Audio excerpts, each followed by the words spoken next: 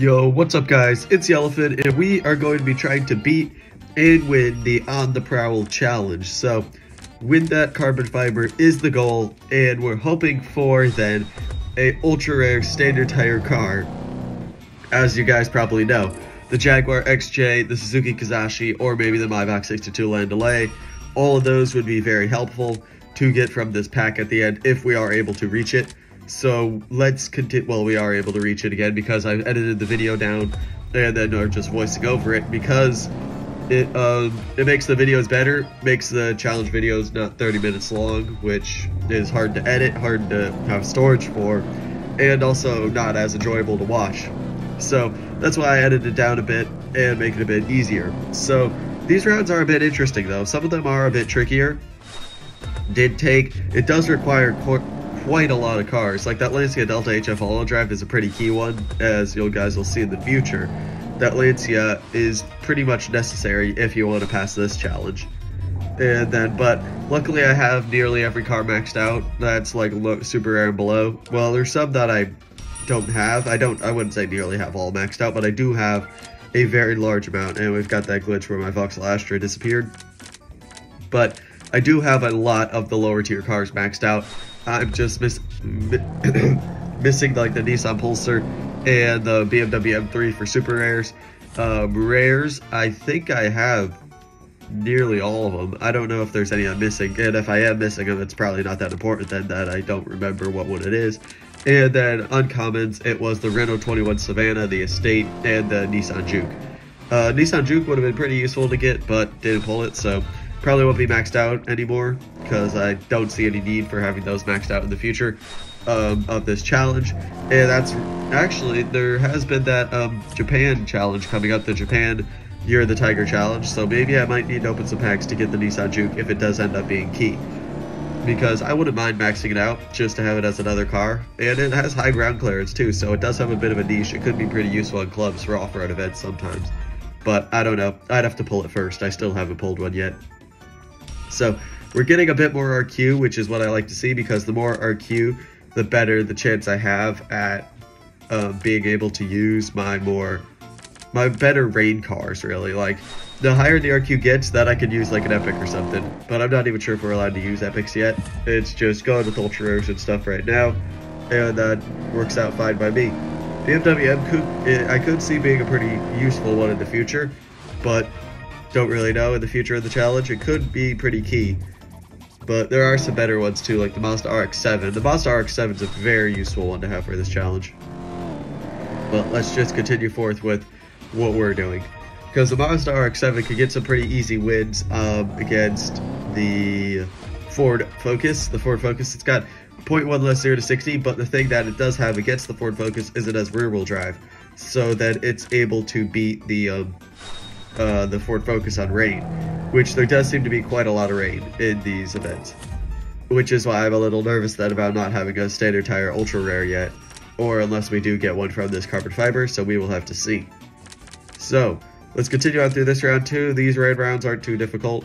Pontiac G8 GXP as well. Luckily I have that from a while ago that I won from that prize car challenge.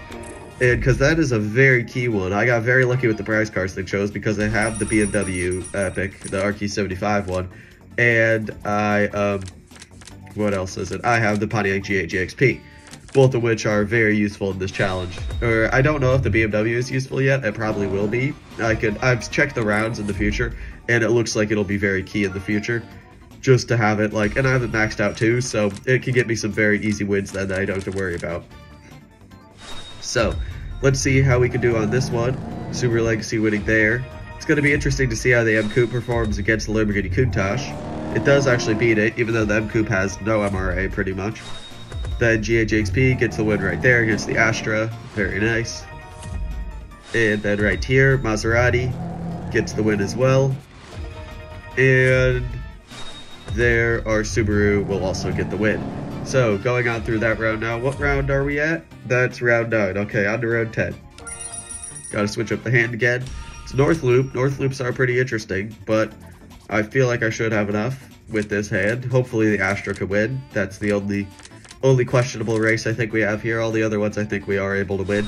I don't think the Legacy has enough MRA to beat the M Coupe, which it doesn't.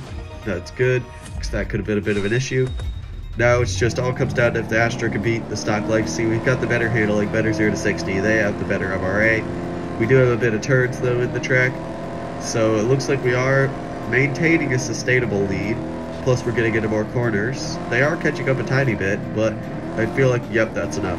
We got enough in our car, enough stats in our car to maintain the lead in the front. So, on to the final 10 rounds now. Gotta switch up the hand. And we'll use something like this. It's another North Loop, but we got more RQ, so this shouldn't be too bad at all. First with the GHGXP. Pretty easy win right there.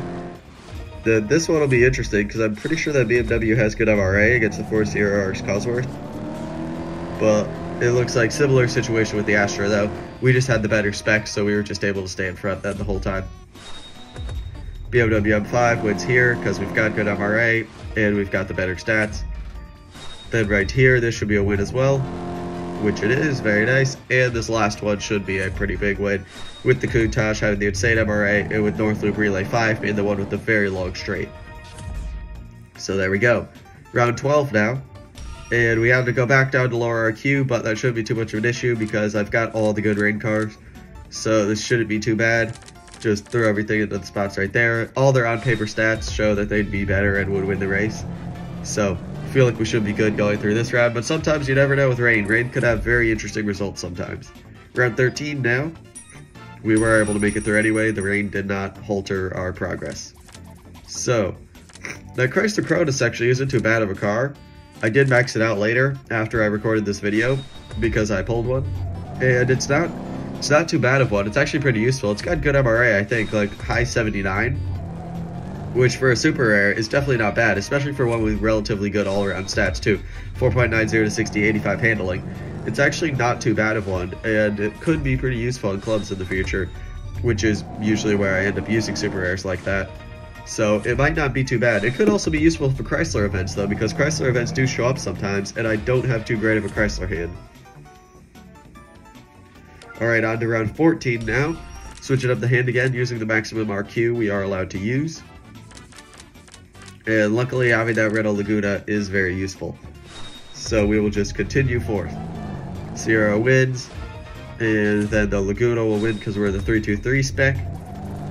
And then luckily I've got 2 as well, because there is a challenge round in the future that has 2 maxed out legendaries and they're on mixed, and you're very low RQ, so you can't use any off-roaders.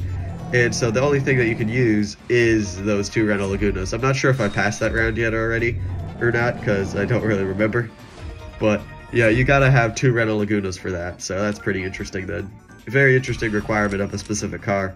But that's kind of a key car where you know if you're unpacking it for this challenge, it's gonna be like one of your best cars and you should at least keep 2.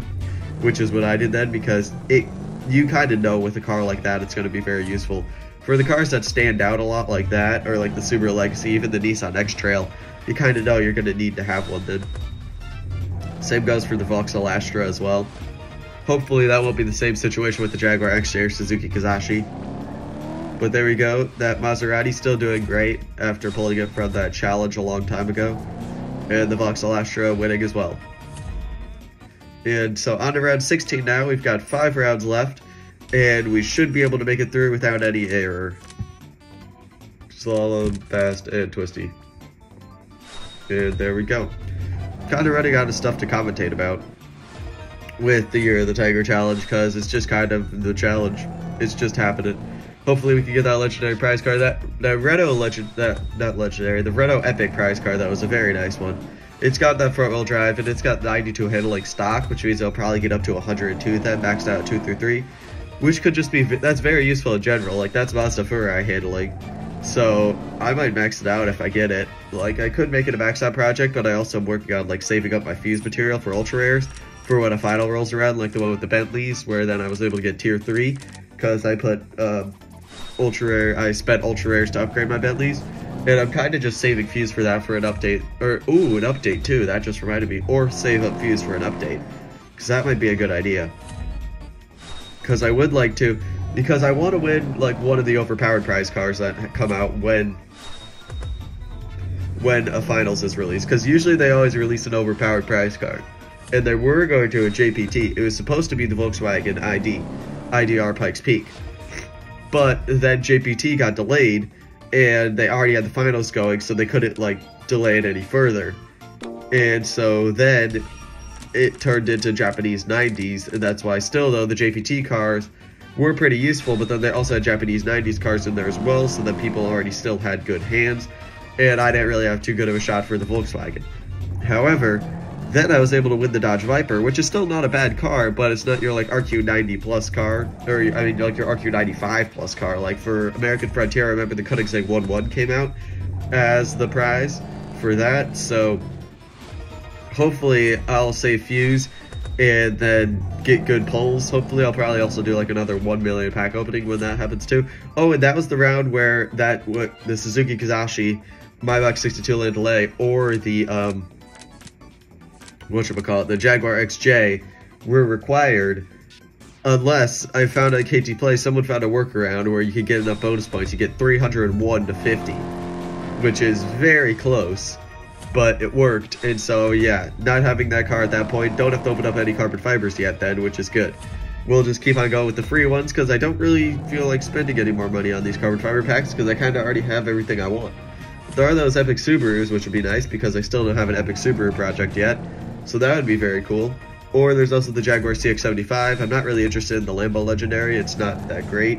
I mean, if I pulled it, I'd be happy with it, but I don't really want to spend money just to then end up with a Lamborghini Legendary. And then the Ultra Rares, it's really just the Jaguar XJ, Maybach, and the other one. But here we go. We're coming up on our carbon fiber now. We made it. I managed to make commentary. Oops, I dropped something. But yeah, so let's get this carbon fiber and hopefully get that ultra rare. But I have a feeling it's going to be an epic or a legendary again. It's going to be like the Bentley situation where I want an ultra rare and then they'll give me an epic or legendary. I just have a feeling that's going to happen. So let's see. Let's see what we will get after we finish watching these 3 rounds.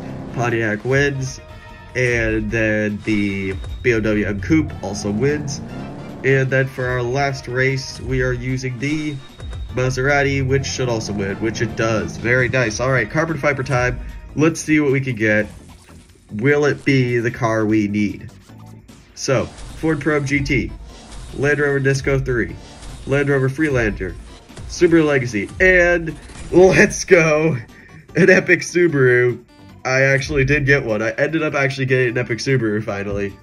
So yeah, that's going to be added to the garage. It's going to be probably maxed out in the future, because I've been waiting for a good epic Subaru project to work on, and then I did get it, and it was like similar to the Bentley situation. I'm hoping for an ultra rare, and then I'll get an epic. But that's a good one, and I could also maybe use that as a replacement to the other one in the future. As a replacement to the Jaguar or the Suzuki in the future. So yeah, that's going to be it for this video. Thank you guys so much for watching. If you like this type of content, make sure to like, subscribe, hit the bell, do all that good stuff. I'm Yellowfin. Thanks for watching. Goodbye.